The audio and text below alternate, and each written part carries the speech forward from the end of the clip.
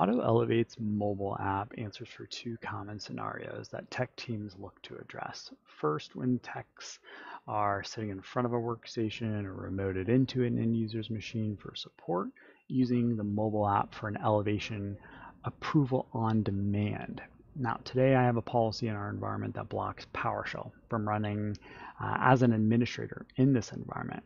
Now, with technician mode, I can actually do a quick hotkey and generate a QR code.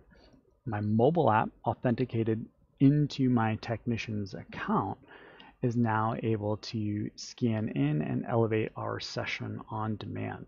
Now, if I go and run PowerShell as an administrator again, you're going to see UAC take over, but you're also going to see Auto Elevate giving us the over-the-shoulder admin elevation feature here on the side.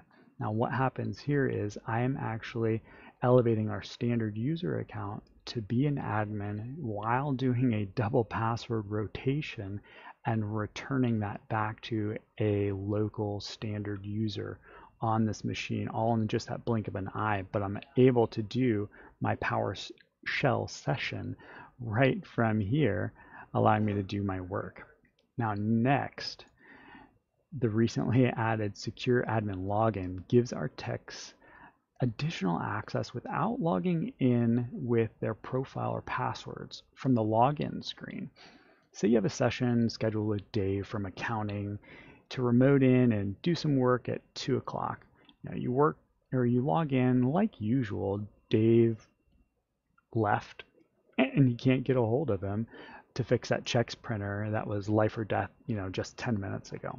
Again, instead of using and logging in with that local admin account or the tech's profile, I can actually use my secure admin login.